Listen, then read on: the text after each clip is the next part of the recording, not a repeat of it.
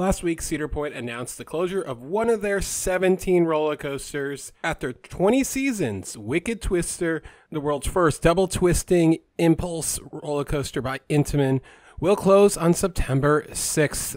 This should come to little surprise to many, as it's been known for a while that demolition permits were filed back in early 2020 before the global health situation occurred. And this ride has been known to be one of the most expensive to operate versus guest satisfaction and ridership. While Wicked Twister, in my opinion, is a very good ride, a lot of fun, it is one of the weaker rides and will make the least amount of a dent in Cedar Point's excellent collection of roller coasters. So, what does this mean for Wicked Twister first off? And what does it also mean for Cedar Point in the future? We'll talk all about that. But first, consider subscribing and hitting that notification bell so we can update you as soon as we find out more details of what's next in the world of roller coasters and theme parks. So what is the future for Wicked Twister? Well, on one hand, this ride does take very little space and can be put into numerous locations at other Cedar Fair parks. However, the reason that it's most likely being removed is because of its aging launch system with technology from 20 years ago. And if Cedar Fair does want to move it to another park, they will most likely have to put a lot of money into replacing the launch system with something that's more modern. And why this might actually happen is because if they were to spend the money at Cedar Point, it would bring them very little money back in the way of guest return.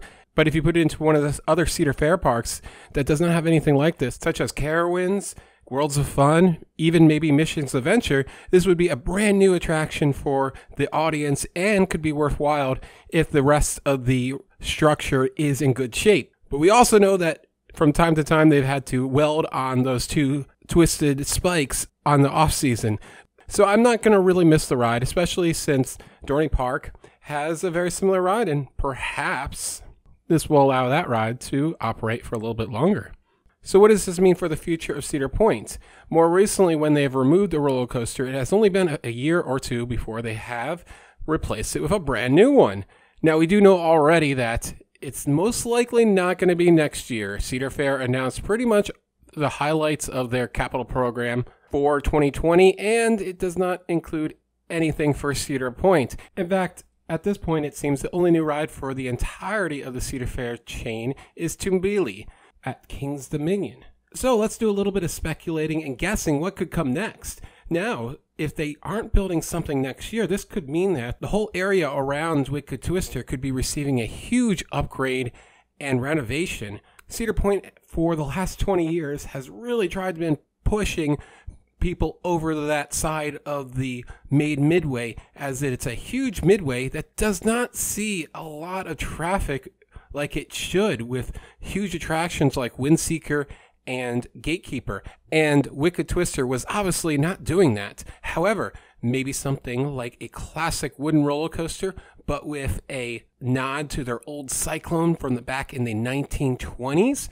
So if along with the boardwalk, though, was just renovated a few years ago that now extends all the way from the Cedar Point parking lot up to Hotel Breakers, this could all fit the look and style of a classic wood coaster with modern conveniences from perhaps GCI or even Gravity Group, with twists and turns, maybe even an inversion, and of course, plenty of airtime.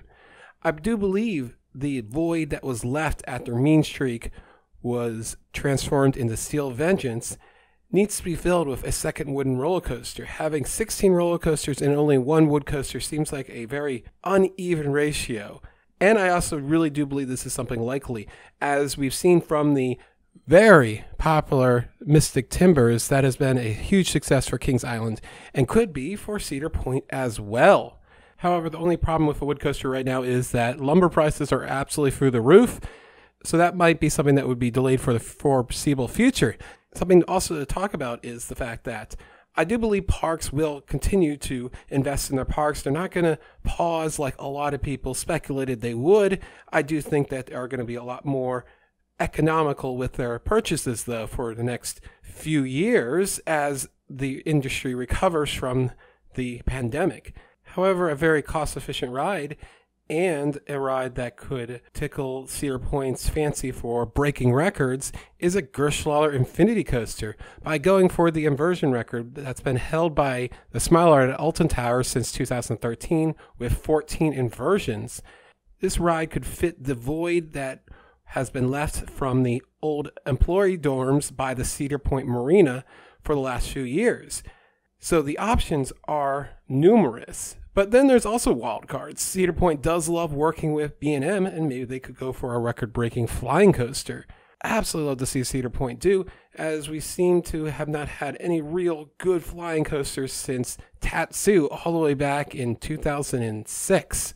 So that is what I think is the most likely things for Cedar Point to do in the future. But of course, we'll just have to wait and see. And this is just me speculating, of course. And I hope one of these three things comes true in the near future and we can get a new coaster at Cedar Point, since it will be at least 5 years apart since Steel Vengeance opened in 2018. Anyways, this has been Alex for the Coaster Spot. Like, comment, and subscribe, and we'll see you next time.